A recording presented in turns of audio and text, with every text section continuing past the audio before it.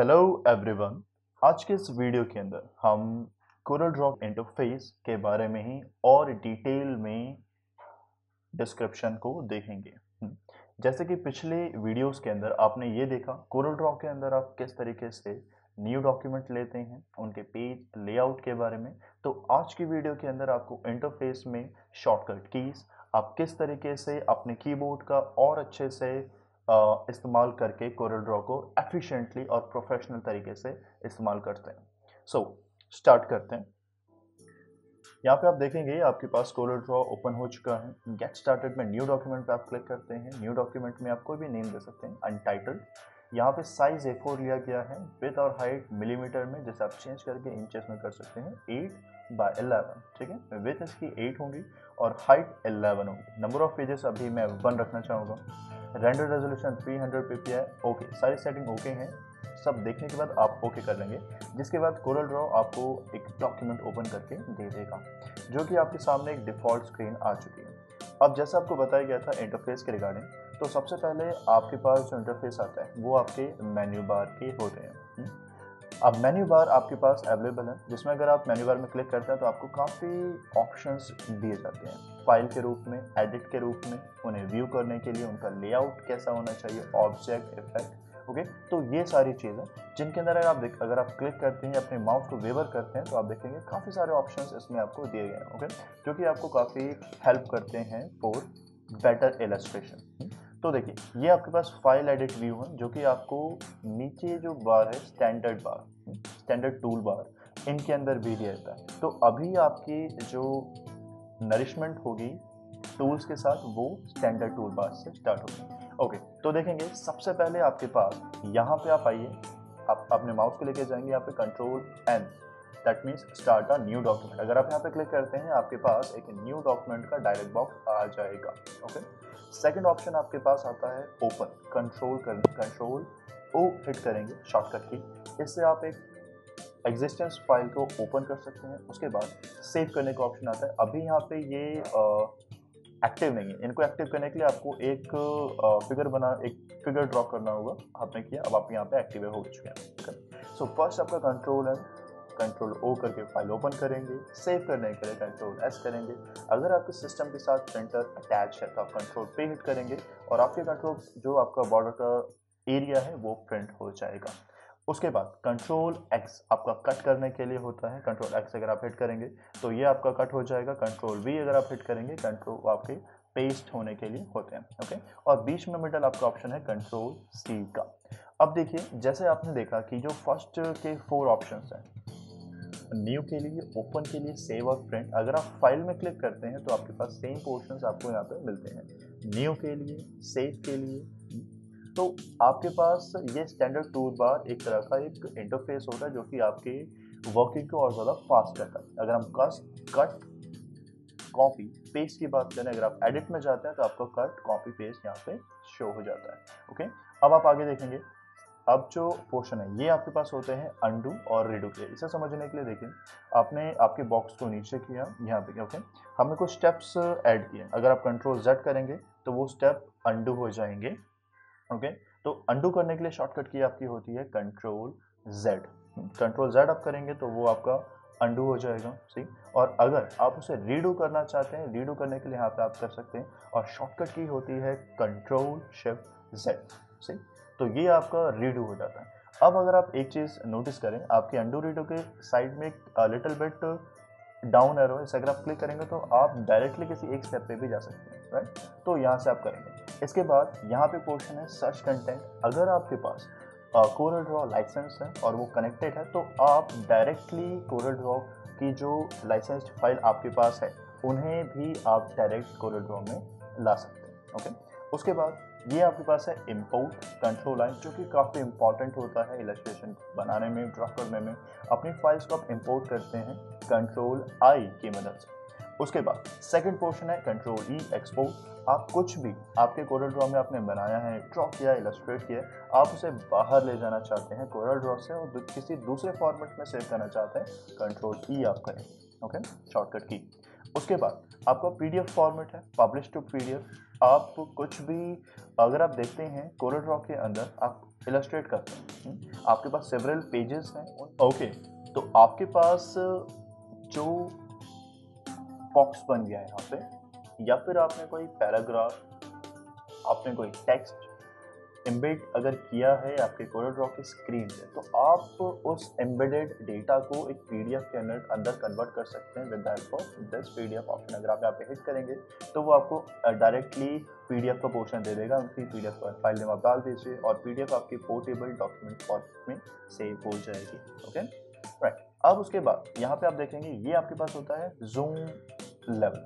Zoom level कब help करता है? अगर आप देखिए जूम लेवल में आपके पास 10%, 25, जितना आप जूम करना चाहते हैं आप करते हैं। ओके, लेकिन अगर आप देखेंगे यहाँ पे कुछ पोर्शंस है, to fit selected page with height. ये किस लिए होते हैं? टू फिट अगर आप क्लिक करेंगे तो भी तब आपने जब भी कोई भी एक ऑब्जेक्ट, पर्टिकुलर ऑब्जेक्ट आपने सेलेक्ट किया है, तो कोरल ड्रॉ ऑटोमेटिकली उसके फिट पे जाके आपको वो व्यू दे देगा। ओके, इसी के साथ साथ अगर आप यहाँ पे टू सेलेक्टेड जाते हैं, अगर आपने कोई पर्टिकुलर एक लेट सपोज हम यहाँ पे एक एलिप्स ड्रॉ कर देते हैं, ये आपका एलिप्स सेलेक्टेड है और आप इस जगह काम कर रहे हैं, तो अगर आप वहाँ पे जाना चाहते हैं वो सेलेक्टेड है, टू सेलेक्टेड करेंगे तो आपके पास एलिप्स जूम होकर शो हो जाएगा। ओके, ये काफ़ी हेल्पफुल होता है आपको फास्ट इलस्ट्रेशन करने के लिए।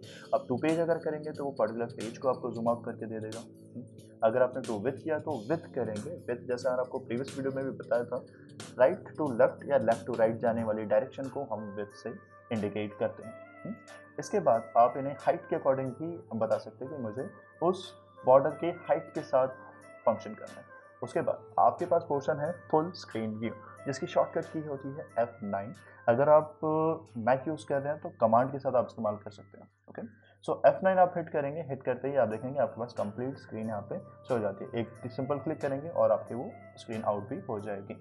उसके बाद आप देखिए यहाँ पे शो रूलर्स हैं। रूलर्स क्या होते हैं? आपके पास जो रूलर्स यहाँ पे मेंशन किए गए हैं दिस वन, तो आप रूलर को इनेबल डिसेबल कर सकते हैं। ऑलराइट, ये आपके रूलर होते हैं और जो अभी हमने यहाँ पे पिक किया है ये आपके गाइड्स कहलाते हैं। ठीक है, और अगर आप देखेंगे ओके, सो ये गाइड्स का पोर्शन यहाँ पे आपके आता है रूलर के थर्ड पोर्शन पे। अगर आप इन गाइड को शो गाइड लेफ्ट, राइट, ये अगर आप इसे अनटिक कर दें तो ये अन क्लिक कर दें वो हट जाएगा, दोबारा क्लिक करेंगे तो वो वापस आ जाएगा। उसके बाद यहाँ पे क्लिक करते हैं, ये आपकी ग्रिड लाइन्स होती हैं जिसमें कि सारे ग्रिड आपको मिल जाते हैं। कोई आप मैथमेटिकल टर्म करना चाहते हैं, कोई आप एक्यूरेसी करना चाहते हैं या कुछ एक्यूरेट डॉक्यूमेंट क्रिएट करना चाहते हैं तो आप इसकी हेल्प से कर सकते हैं। ठीक है, तो यहाँ से अभी हम इनको मूव करेंगे। इसके बाद स्नैप टू।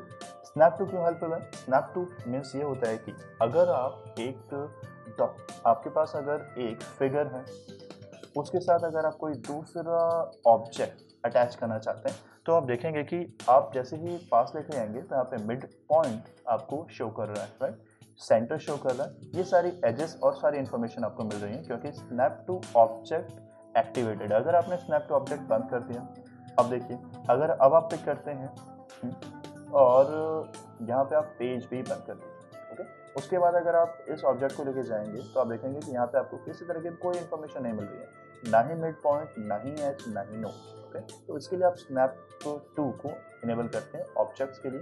तो ये ऑब्जेक्ट के साथ देखिए आपको सेंटर और सारी इन्फॉर्मेशन मिल रही है।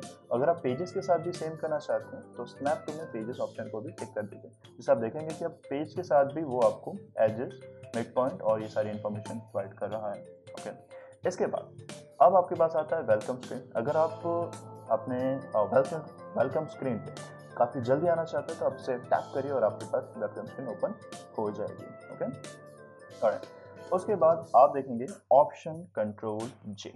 कंट्रोल जे क्या होता है? यहाँ पे आप देखेंगे कंट्रोल जे में set your work space preferences. अगर आप आपके जो वर्क स्पेस है उसे प्रेफरेंसेस सेट करना चाहते हैं, वर्क स्पेस में जाइए। प्रेफरेंस इन द सेंस कि आप उन्हें डिफ़ॉल्ट रखना चाहते हैं, क्लासिक रखना चाहते हैं या फिर इलस्ट्रेट करना चाहते हैं तो यहाँ से अपना डायरेक्टली पिक कर सकते हैं और वो आपको कन्वर्ट करके दे देगा। ओके, यहाँ पे अभी मैं इलस्ट्रेशन ही करना चाहूँगा। उसके बाद आपके पास जो पेज साइजेस हैं वो भी आप यहाँ पे इंडिकेट कर सकते हैं, बैकग्राउंड भी आप बता सकते हैं। ये एक काफ़ी शॉर्टकट तरीका होता है। ओके, और काफ़ी फास्ट तरीका होता है आपके इलस्ट्रेशन को प्रिपेयर करने के लिए। उसके बाद ये लास्ट पोर्शन ये आपका होता है एप्लीकेशन लॉन्चर। जब भी कोरल ड्रॉ आप इंस्टॉल करते हैं आपको कोरल ड्रॉ अपने साथ काफ़ी अदर सॉफ्टवेयर भी देता है जो कि आप डायरेक्टली यहाँ से आप स्वाइप कर सकते हैं दूसरे सॉफ्टवेयर के जाए। सो ये कुछ आपकी इंटरेस्टिंग डिटेल्स थी स्टैंडर्ड टूल बार के अंदर। अब देखिए स्टैंडर्ड टूल बार और आपका मेन्यू टूल बार, तो ये सर्कल, ये रेक्टेंगल, स्क्वायर, तो इनके लिए आप क्या करेंगे, देखिए अगर मैं इस पेज के बॉर्डर को हटाना चाहता हूँ तो इसके लिए हम क्या कर सकते हैं, बॉर्डर हटाने के लिए आपको व्यू में, जैसे प्रीवियस क्लास में बताया गया था, व्यू में जाइए, पेज में जाएंगे, पेज बॉर्डर को अगर आप अनटिक कर देंगे वो वहाँ से हट जाएगा। आपको ऐसा तरीका जिसमें कि आपको माउस का इस्तेमाल ना करना पड़े और सिर्फ आप कीबोर्ड से भी ये सेम कमांड रन कर सकें, बिल्कुल पॉसिबल है। इसके लिए आप क्या करेंगे, देखिए एक चीज़ आप नोटिस करेंगे, जब कभी भी आप मेन्यू बार को थोड़ा मेन्यू बार पे अगर आप एक्सेस करते हैं तो आप देखेंगे कि आपकी जैसे फाइल, एडिट, व्यू, लेआउट, इन सब के एफ के नीचे आपको एक अंडरस्कोर है, ई के नीचे, वी के नीचे, एल के नीचे, जैसा भी बताया गया था वी पे। तो अगर आप इन्हें एक्सेस करना चाहते हैं तो ये एक तरह की आपके एक हेल्पफुल कमांड होती है। जैसे कि वी के नीचे अंडरस्कोर है तो आपको वी, अगर व्यू ओपन करना है आप ऑल्ट के साथ अगर वी को हिट करेंगे, ऑल्ट के साथ अगर आपने व्यू हिट किया तो आपके पास ये पैनल ओपन हो जाएगा। उसके बाद आपको जैसे बताया गया है पेज, पेज का स्टार्टिंग डेटा पी है, अगर आप पी हिट करते हैं तो वो आपको पेज बॉर्डर पे ले जाएगा, अगर आप दोबारा पी हिट करेंगे तो वो पेज बॉर्डर आपको लेके आ जाएगा। यहाँ पे कोई माउस का इस्तेमाल नहीं किया गया और सिंपल आपके कीबोर्ड से ही ऑल्ट के साथ वी पे जाएंगे, पी पे जाएंगे, पेज के लिए, पेज बॉर्डर के लिए, हटाने के लिए, तो सेम आपके पास कमांड आपकी होती है पेज बॉर्डर लाने के लिए और हटाने के लिए। ओके, सो इसी तरीके से आप अदर ऑप्शंस भी चेक कर सकते हैं। ओके, अगर आपके पास आपका वेलकम स्क्रीन, अनटाइटल, अगर आपके पास काफ़ी ज़्यादा स्क्रीन है, आप एक स्क्रीन से दूसरे स्क्रीन या फिर सबको कास्केड करना चाहते हैं तो वो भी कर सकते हैं। कास्केड क्या होता है मैं आपको शो करना चाहूँगा। अगर आप कास्केड आपको विंडो में मिलता है तो विंडो के लिए आपको ऑल्ट डब्ल्यू हिट करना होगा। उसके बाद आप अगर आप देखेंगे यहाँ पे कास्केड आपके पास ऑप्शन आता है सी का, अगर आप सी को हिट करेंगे तो वो ऑटोमेटिकली आपके पास सभी पैनल्स को डिफरेंट और अलग अलग करके आपको दे देगा। ओके, जिससे आप उन्हें दोबारा से एडजस्ट कर सकते हैं अपने वर्क के अकॉर्डिंग। ऑलराइट, सो ये कुछ इंटरेस्टिंग आपके पास इलस्ट्रेशंस और ऑप्शंस को इस्तेमाल करने के लिए शॉर्टकट कीज होती हैं। तो आपको नॉर्मली करना क्या है, ये कोई शॉर्टकट कोई बहुत लेंथी कमांड नहीं है, आपको सिर्फ इस चीज़ का ध्यान रखना है कि ऑल्ट के साथ अगर आप वी को हिट करते हैं तो ये पैनल ओपन हो जाता है। ठीक है, ऑल्ट को वी करके आप छोड़ सकते हैं, ये पैनल ओपन हो जाएगा। उसके बाद अगर आप आगे फर्दर जाना चाहते हैं तो आप कोरेल ड्रॉ को बताएंगे, पी का मतलब वो पेज पे जाएगा, राइट। उसके बाद अगर आप दोबारा पी पे हिट करेंगे तो वो पेज बॉर्डर को एग्जीक्यूट कर देगा। ठीक है, तो ये आपके पास एक पोर्शन होता है लाने के लिए और हटाने के लिए। उसके बाद देखें, अब आप यहाँ पे पेज के साथ देख सकते हैं, राइट। अगर आप प्लस करते हैं पेज ऐड हो गया है। अगर यहाँ पे हम राइट क्लिक करें, अगर आप पेज को रीनेम करना चाहते हैं तो आप इसे रीनेम कर सकते हैं, राइट। जैसे आप हमने सेकंड में अर्थ क्रिएट कर दिया है। उसके बाद अगर आप दोबारा राइट क्लिक करेंगे, इंसर्ट पेज करना चाहते हैं, डुप्लीकेट या डिलीट करना चाहते हैं तो आप बहुत ही ईजिली कर सकते हैं। तो ये आपके पास एक इंटरफेस था जिसमें कि आपको पेज के बारे में, उनके रूलर्स के बारे में, गाइड्स के बारे में और स्टैंडर्ड और मेन्यू बार को किस तरह से फास्टली यूज़ कर सकते हैं, उनके शॉर्टकट कीज, शॉर्टकट कमांड, ये सब आपको बता देंगे। ओके, तो होप हो कि आप इस प्रैक्टिस को अच्छे से करें और हर एक टूल्स को खुद से भी ट्राई करें। Alright, thank you.